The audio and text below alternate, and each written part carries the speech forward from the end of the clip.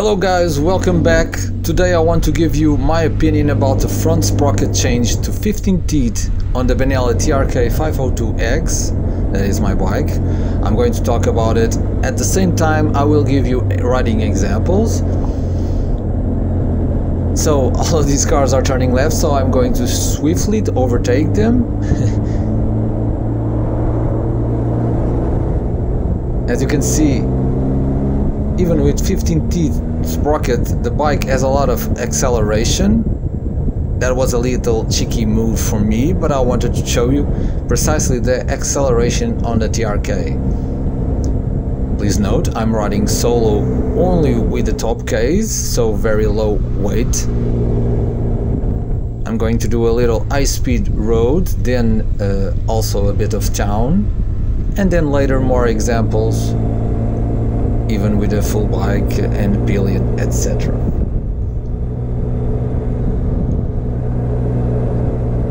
So to me this change was very good.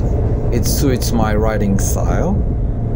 As you know, I'm a quite relaxed rider and I love to travel on my motorcycle. Don't get me wrong, the original gearing for the TRK-X is very nice. A lot of torque, but it is really short for those long distance trips, especially if you use dual carriageway or highways. As you can see, I still can do everything in 6th gear, with an empty bike of course.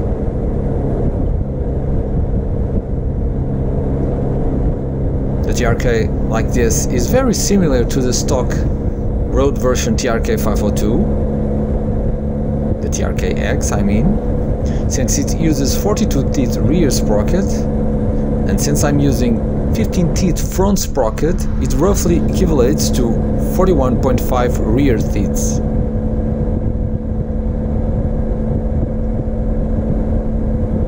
So this change lowers the RPMs at the same velocity by 500 RPMs.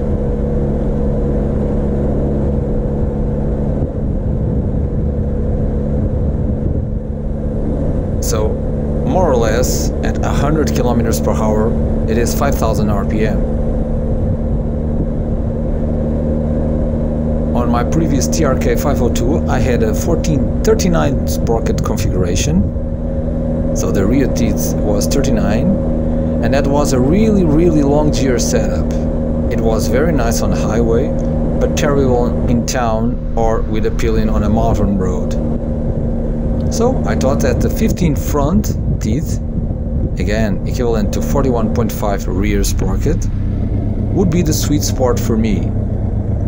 And it is, kinda. Let me explain. While riding solo and low weight, it's awesome. Check out the acceleration from the red sign. It's very good. I'm gonna pull 3rd gear a little bit just to show you about half throttle. It's nice. Of course, with a much heavier bike this wouldn't be as fast.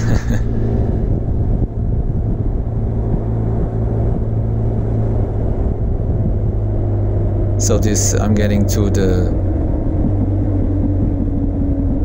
center region of Lisbon. Try to show you how this works, how this sprocket works in town.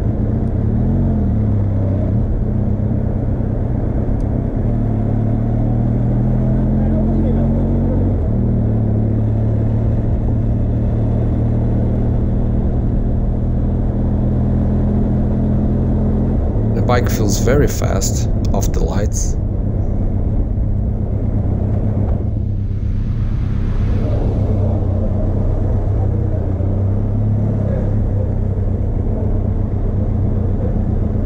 Try to show you. There you go. So that first instant start, I have to use a little bit of clutch to get going. Then it's nice. I'm already at 6th gear at 50 km per hour, and very smooth. That's why the TRK is a very economical bike fuel-wise, if you ride slow and go easy on the throttle, of course.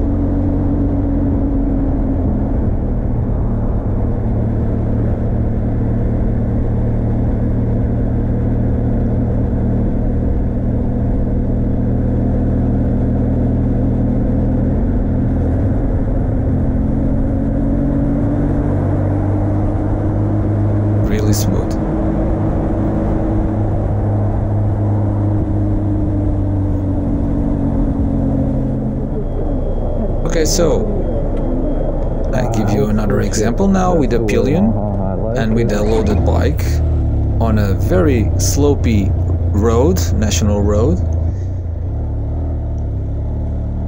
So to get going, as always, you need to use a little bit of clutch.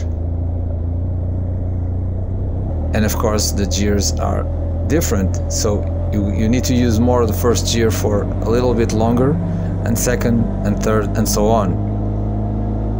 We're going to have an intersection ahead. It is a very good example because it is in a slope. Remember, I have a very full bike with a pillion. Okay, here is the stop sign. I'm going to stop. Alright, so let's go. Clutch, clutch, clutch, clutch, clutch, and you're going. So it's not as easy as before, but still, it is doable.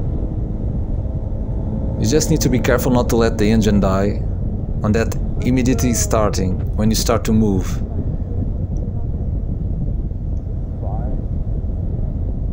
So this national road here ahead is a good example because it has across the river has a good climb.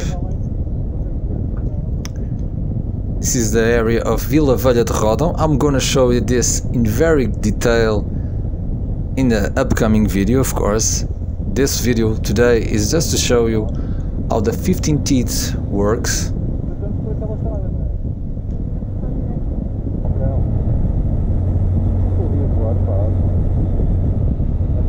I'm in third gear. This is a very decent climb. So I never feel the TRK. Oh damn, I hate when cars do this. A lot of cars do this in Portugal. They cross over the middle line and go across the traffic. This is very dangerous for us motorcyclists. And I get nuts with it. So, how was I saying? Doing this in third, fourth gear. I never feel the lack of power. But of course with a loaded and with pillion bike, you need to use more the gears.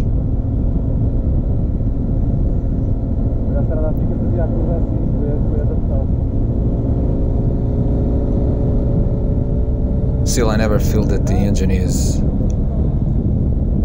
in effort, you know. So this setup is good if you like to go slow and enjoy the scenery and relax while riding, at the same time that you have a decent, very decent fuel economy. Alright, so another example with a fully loaded bike and with a pillion on a narrow road with higher slopes.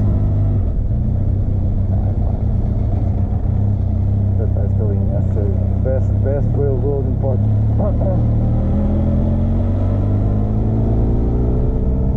It's still decent, but when you stop and when you get going again, that's the tricky part.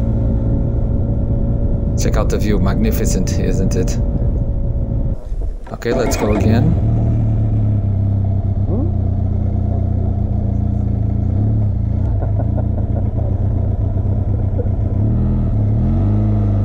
Clutch, clutch, clutch. And we're going.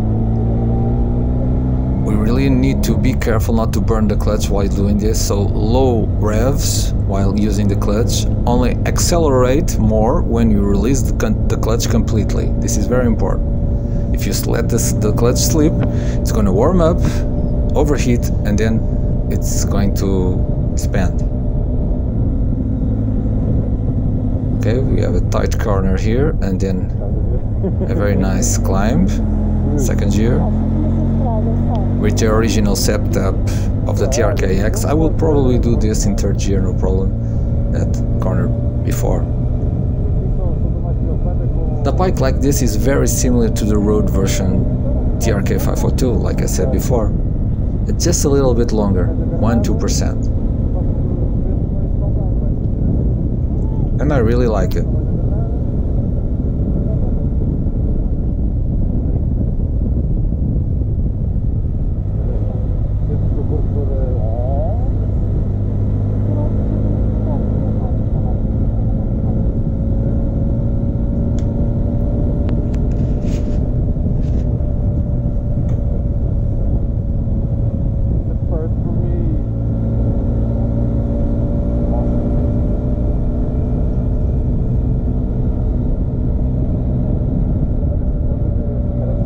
good things. I already explained to you the positive things about this 15 teeth sprocket. The bad things, of course, is when you have a very loaded bike with pillion in town or those high slope towns. I'm going to show you an example after this. And of course off-road. In off-road you really need to have short gears, so the stock TRK 502X gearing is good for off-road. Okay, in this example is a town in Spain that has very big slopes, and I have a very fully loaded bike, no pillion this time.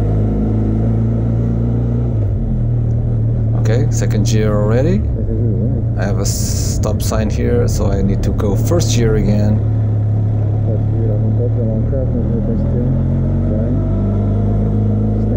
First gear yet.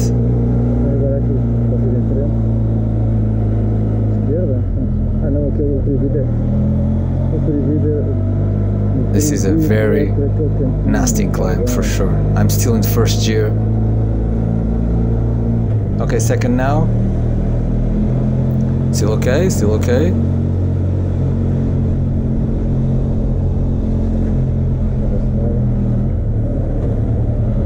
Okay, into first. Across this historic area. A little bit of clutch on these very slow maneuvers. But it's still fine.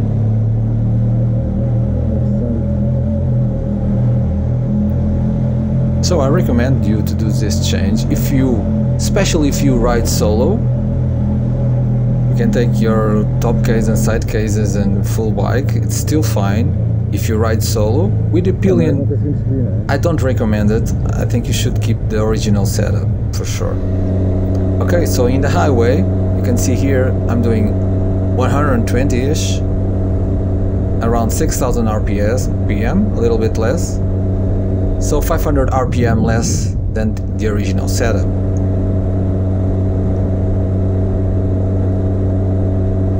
And here, even a little bit faster. It's still fine, and I still don't feel the engine being overtaxed.